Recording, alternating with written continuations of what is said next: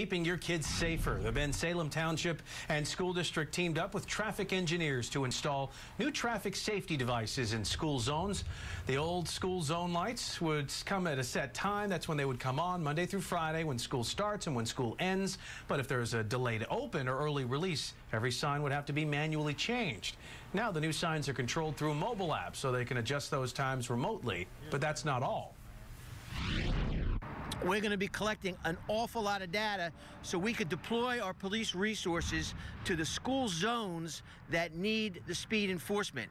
People passing school buses, people speeding through the school zones because they're late for work, putting our children at risk. So now the data that's going to be coming in live time is remarkable, and we're able to deploy our forces as we need it. The township says there are 27 new displays throughout Bensalem's school zones.